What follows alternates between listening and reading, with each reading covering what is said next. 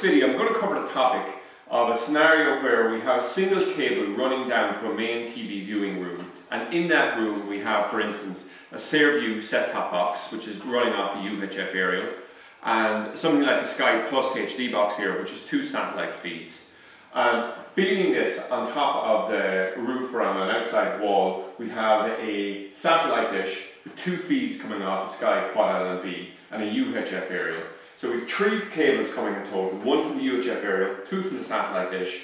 We've required 3 feeds in the room, and we only have a single cable combining them, or joining those 2 locations. So what we need is something that will combine satellite, 2 satellite signals and a terrestrial signal into a single feed. So we can do this in 2 ways, or we can do this in 2 steps. The first thing I'm going to cover is this stacker that I have in my hand here, okay? And this is basically for combining together satellite signals from 2 satellite dishes, joining them into a single feed and splitting them back out. But one of the inputs in this can also cover the UHF spectrum, so it can handle SareView signals as well. So to combine a terrestrial and satellite feed together, we'll use these very simple and low-cost devices, which are called satellite TV combiners. So basically we feed in a satellite and a terrestrial signal in here, either side, and we split it back out, and a single cable is coming out that will have combined satellite and terrestrial. I'm going to cover this in more detail in a moment. And then basically then, what we do is we combine this into the stacker. We run a single cable from the stacker to the de-stacker. Now the stacker, by the way, would be mounted very close normally to where the satellite dish is, or possibly in an attic. And the de-stacker will always be mounted next to the set-top box, okay? So we're going to go through the actual steps of this anyway. So I'm going to just wire this as if, what I've actually done already is this de-stacker is powered. It comes with a power unit, and we can see we already have it plugged in here, and there's a small LED lighting, okay? So what I'm going to do at this particular point is I'm just going to lean down, I'm going to pick up one of the satellite feeds here, and I'm going to come along here, and we can see on the combiner here we've 2 inputs. These can be used either to combine signals or also to split out signals. So on one side here we have, with a power pass symbol on it, we have an input here that covers the spectrum 950 all the way up to 2250. So basically the satellite broad frequencies. And on the other side we have an input that will cover from 5 up to 860 megahertz, which basically covers the VHF and UHF spectrum. For us, what's important is the UHF spectrum.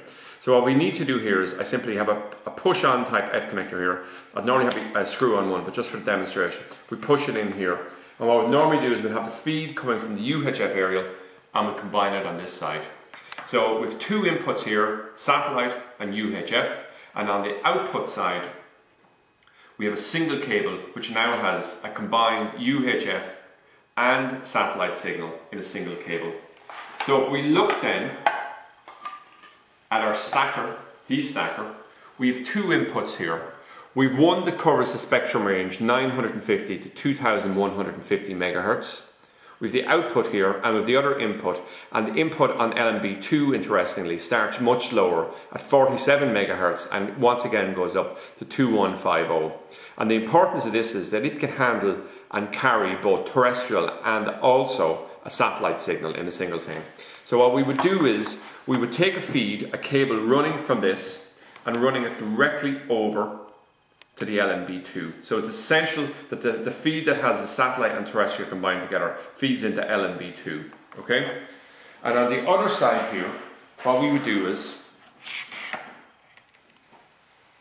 we would come along and we would feed in our second satellite feed.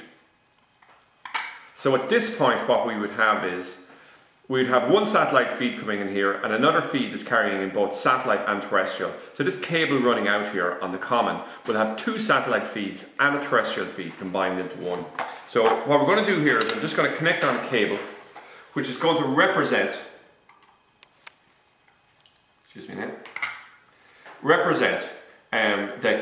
the cable that's running, we'll say, from the attic directly down to your living room, that single cable. So what we'll do here is, if we come along and we connect this onto a de-stacker here, we'll see there's a common input here on it. So I'll just push it in here, and this feeds the signal. This is taking the feed, but also feeding power up to the stacker. If I actually just rotate around the stacker, we'll see the LED light is now turned on, and it's because it's taking power from the D-stacker. So what we do at this point then is, we would take one feed, basically LNB1, that's just covering the satellite output, and we'd take that and we would feed it directly from there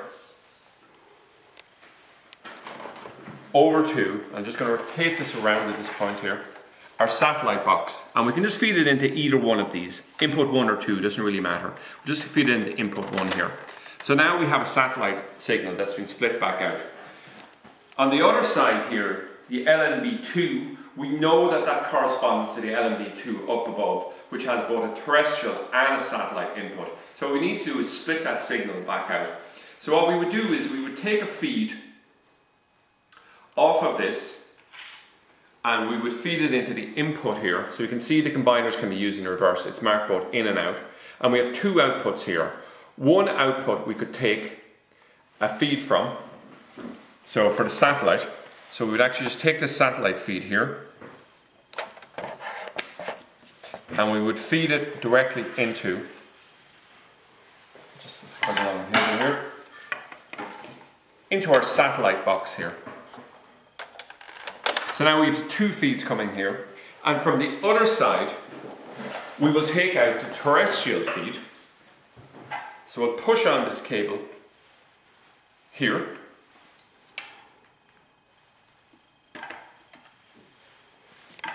and we'll feed it into the input port on this. Okay, so that's it. Now, it's a little bit complicated in terms of wiring up. You have to obey the rules in terms of there's a difference between LNB port 1 and 2 in this particular circumstance, because only LNB port 2 can handle terrestrial signals.